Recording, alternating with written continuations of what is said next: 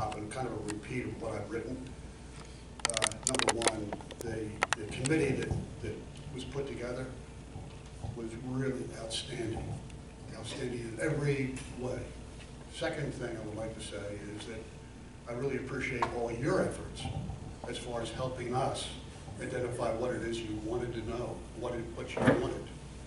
And truly, we faithfully followed that.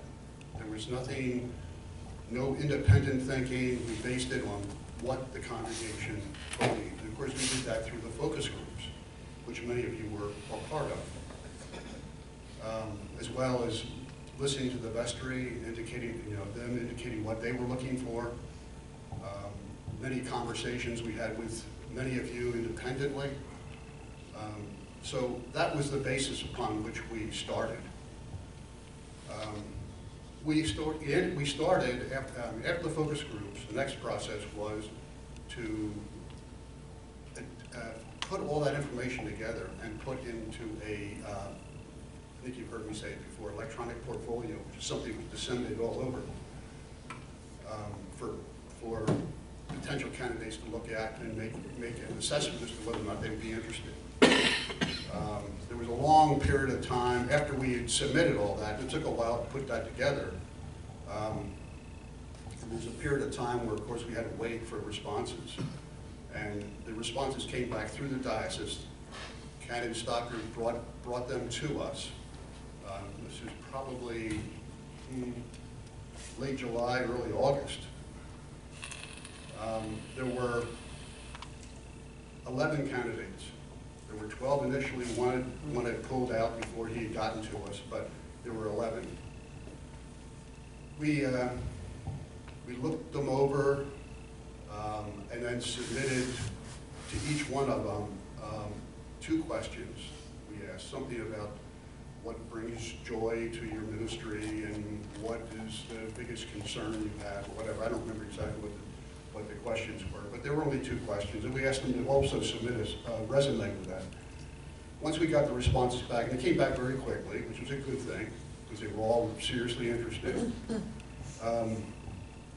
reviewed them, and then basically, they were all great people, first of all, really wonderful people, based on what we could see and what we'd heard.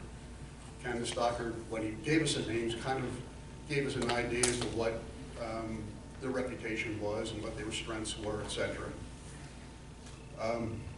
We decided we needed to cut the field down. We cut it down by 5, primarily not because of anything they wrote, but essentially what their experience level was, recognizing our needs here. We needed somebody we felt that was very experienced and had some understanding as to, and had the capability of doing what needed to be done. So we reduced it by 5, so we had 6.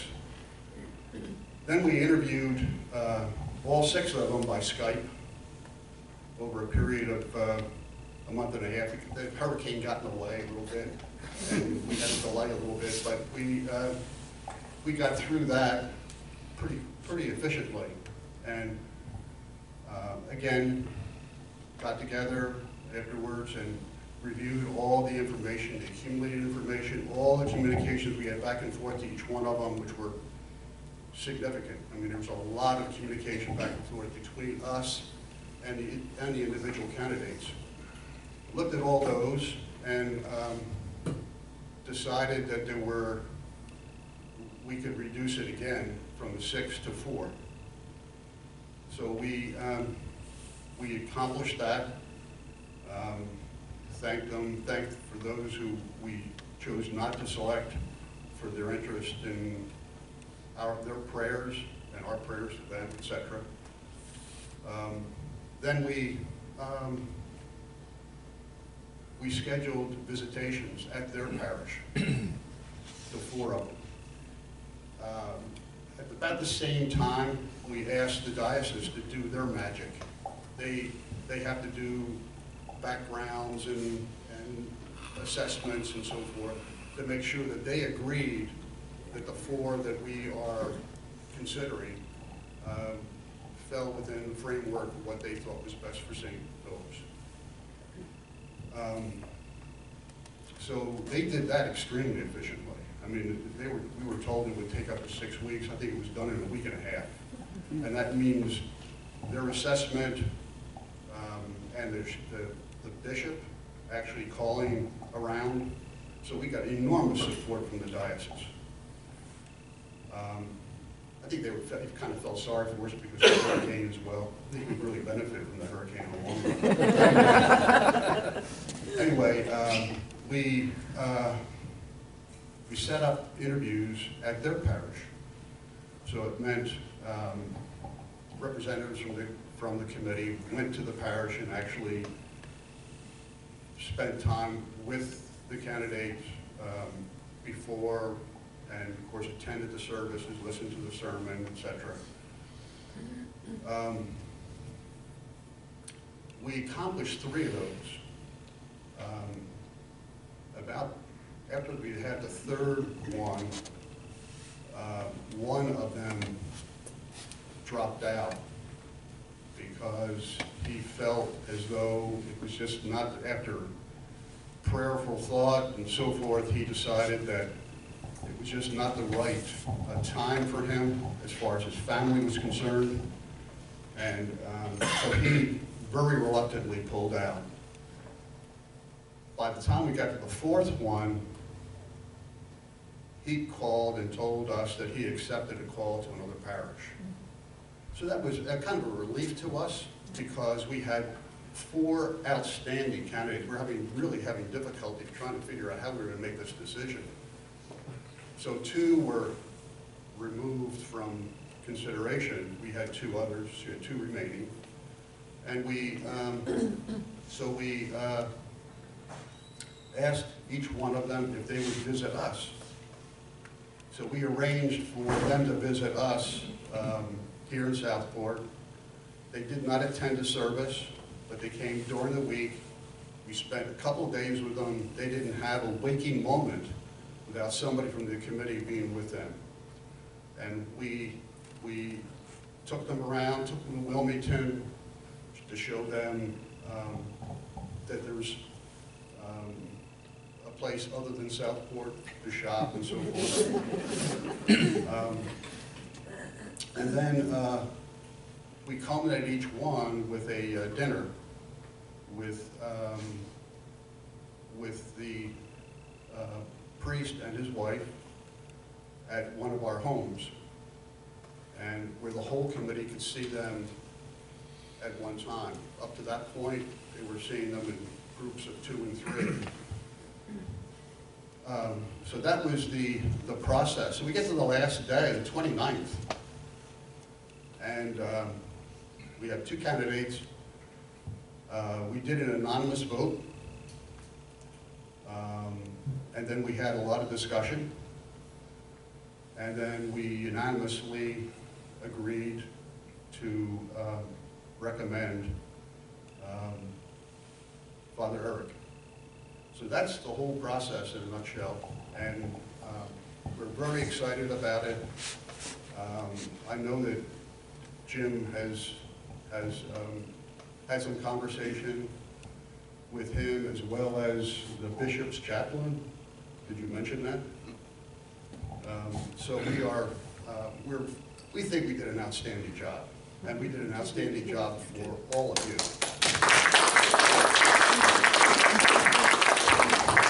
Thank you. I think you did an outstanding job as well. And it's been my privilege to work with Bob throughout the process, about process. One correction, I have not yet spoken to Father Eric. That's, if he wants to talk, I'm there for him, but that's his call. As the scripture says about John the Baptist and Jesus, I must decrease and he must increase. And so part of what's going on here is my last Sunday will be January 6th, because the diocese and I agree about this. There needs to be space between us. You need to erase the ghost of Christmas past and fall in love with the ghost of Christmas future. And so that'll give a little bit of time for transition as well. And that's a piece of what's going on. Father TJ will be in charge.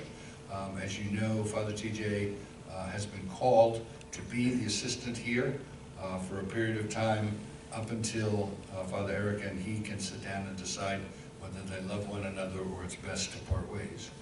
And so we have arranged for all of that. In the budget, it's all paid for. And I want to say, I'm going to say something about this on the 6th when I have the final numbers, but I want to thank Frank Tarzano and all of the stewardship team, because a reality is St. Philip's has been waiting since 2004 to have a full-time rector and a full-time assistant. And here we are. It's going to happen. And so you're going to be lousy with clergy. Okay, the other thing that I want to say about this before I'll handle any questions you have is that the studies that talk about how a rector comes into a congregation talk about the ways in which congregations typically behave. And I want to say that my learning in the couple of years I've been around the church is that Episcopalians have a disease, and it's universal. I don't know whether you get it at baptism or confirmation, but you get it. And the disease is called passive consent.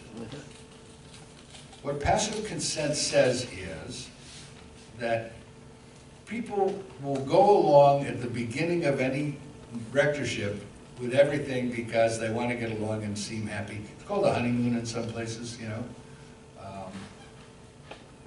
But they do not give active consent, they give passive consent. I describe passive consent this way, everybody stands there and they hear what's going on and they nod and say yes, then they pick up a rock and they go and sit in a circle around the rector, and the first time the rector makes a decision, the rocks start flying.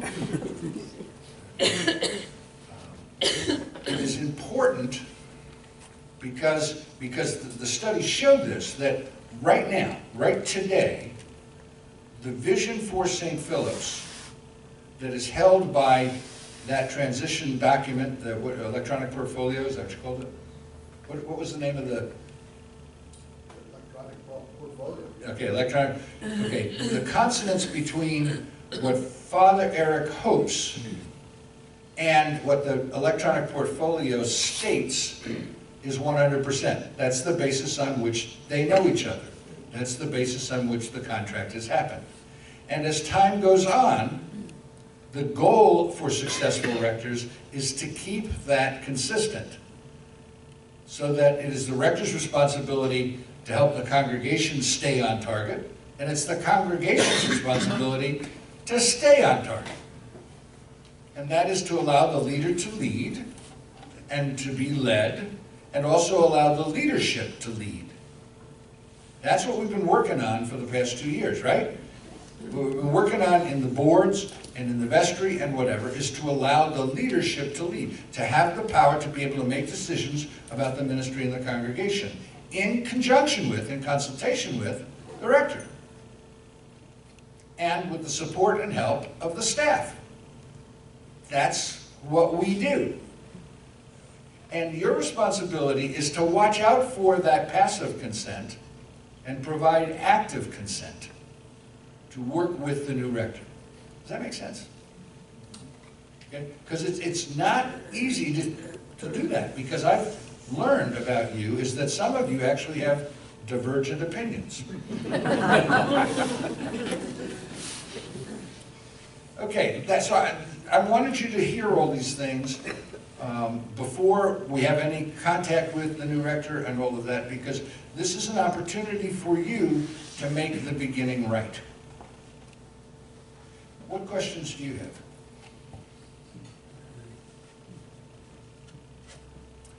Wow, I'm so good. Questions? I'm not that good. Yeah. Yes. I had a question this morning that I think everybody might like to know the answer to. Okay. Somebody asked me if we were going to use the money that had been collected for the new building to pay for the, what you call it? Deductible. Deductible. I don't know why I can't remember that word. I can't It goes either. up there with those three. Deductible? And the answer is no. Those funds are not commingled at all. They are sitting there waiting to build a new building. So don't not pay your pledge, pay that pledge. It's very important. Very important you understand this. This is a matter of principle, and it's also a matter of ethics. When we did a capital campaign, we said the capital campaign was basically for the building of a new parish hall. We presented plans, and everybody made a decision to give or not to give, and the money they gave was for that reason. You can't take money for that reason and spend it on something else. Unless you're Congress. Unless you're That's true. You can't do that, okay? Because it's a breach of contract. You also, even if the thing is important, and let me take it back. You can do it. You can take the money and spend it for something else, provided you get the consent of the donor. So let's say that Bill over here gave $1,000, say we're only $1,000 short for the deductible. Okay, if we use your capital campaign $1,000 to pay that. And if he says no, we can't. But if he says yes, then we can. We're not going to do that. We will make the deductible down. And I've got some good news, which you'll hear during the service and whatever about how we're working on that. But we're gaining on the ability to raise the money for the deductible. And we have some other funds that we would rather use for the building of the parish hall. But push comes to shove, we're not going to not take the insurance money because we can't come up with the deductible. Okay, is everybody clear about that? It will not happen. Yeah. On the GoFundMe account, I have heard from some other instance that there is a chunk of that money, when you give it, that's taken out by the GoFundMe people. There is a surcharge. GoFundMe funds itself. It gets itself done by adding a tax. It's 2%? 1.2%. 1.2%. So if you give $1, 2 cents addition is what you pay. And then it's not a big number, it's a small number, okay? There also is, and this is a fundraising technique they have, and you should be clear about this, on the GoFundMe page, there is a thing that allows you to tip them. Seriously. And it comes up and says, do you want to give a 10% tip or 50%? You don't need to do that. The 1.2% you need to do. The other stuff you don't need to do. And many people do not. So if I want to give $100, I'm actually going to give $101.2? Yes. Yes. So the amount of money that's coming to the fund is what you wanted to pay. Correct. So it'd be easier, a little cheaper to, put it in an envelope and send it to Lorraine than it would be. Yes, which is what, and parenthetically, let me tell you that at least in my heart, and I think in the heart of the leadership, we don't expect that the people of St. Philip's have to give to the GoFundMe account or to the deductible. And the reason we don't, just so you're all clear, is you did a heck of a job a year ago in our annual fund drive, and you did a heck of a job this year in our annual fund drive. Oh, and parenthetically, we raised almost $1.2 million on top of that from you all. So we're going outside, and the reason for going outside is we are getting donations from all over the country. Last week we got a $250 donation from a guy who was my senior warden in Cincinnati. Heard about it, went to GoFundMe and did that, okay? You have friends, you have relatives, you have friends' relatives, you have relatives' friends. All of those people who are not members of St. Philip's, we're hoping they will go to the GoFundMe page. Okay? If you feel so moved to make a contribution, great, we're not going to turn it down. But this is not a campaign directed at the people of St. Philip's. Is that clear? Other questions? Yeah. Since the budget was already in place before this announcement, and obviously there had to be negotiations between St. Philip's and Yes. Father Eric, were we able to fall within the budgetary projection in terms of salary and benefits without naming any specific amount? Bob, you want to answer that or I'll answer it? I would say for the most part, yes. There's a couple of things like the specific medical plan that was selected and how that relates to what we had projected, but all in all, I'd say the answer is yes. Yeah. And I want to say that from my perspective, having been involved in more than one of these searches, not only as a participant but as a consultant, that it was a sweetheart conversation. It was both sides wanted to make it work, and they did make it work. So, yeah. When you say active consent, what does that look like? Active consent looks like you subordinate your opinion to that of the new rectors. You allow the new rector to lead. Let me tell you a story about that, okay? I used to do a thing like this at Church of the Redeemer in Cincinnati, and we had a big group of people, and one of our members, who was faithful, was the daughter of the then presiding bishop, John Allen. And he used to come every once in a while to see his grandkids, like you all do, you know. And so he would come to church, and I persuaded him one time to talk to this forum. And somebody asked him a question, and the question was, how do you feel about clergy who expect to be obeyed? And this is what the presiding bishop said. I never forget it because he was brilliant, I thought. He said, when it comes to matters of the faith and the future of this congregation, you ignore your rector at your soul's peril. When it comes to matters like who's going to be the next governor or senator or president, and your rector expresses an opinion, tell him to go to hell. That's not so appropriate consent. Okay? It's not blind, let's go to Jonestown and drink the Kool-Aid consent. It is using your brain, because we're Episcopalians, you're allowed to have brains in the Episcopal Church.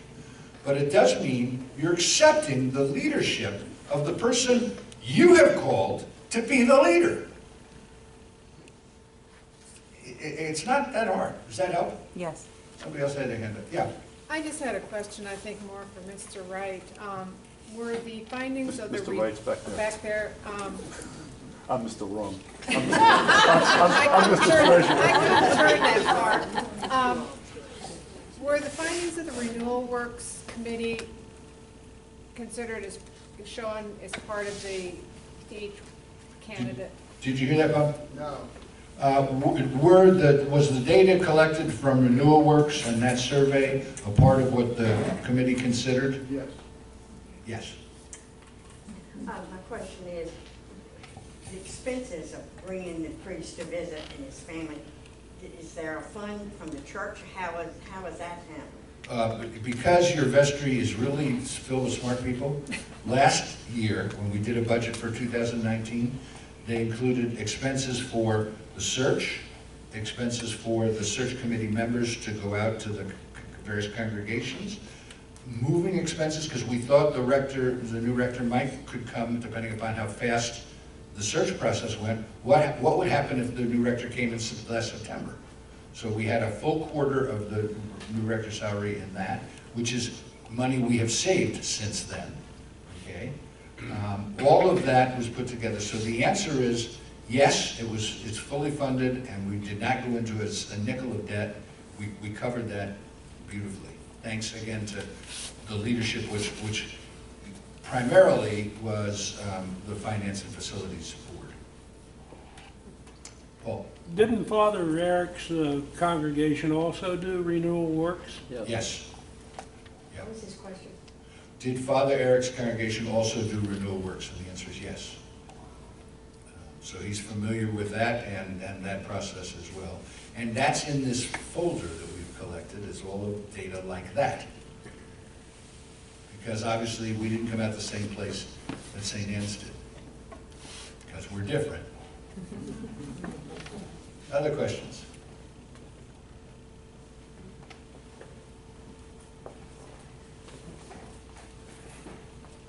Okay, well, we are done, and we are done early, but I'm glad you were here.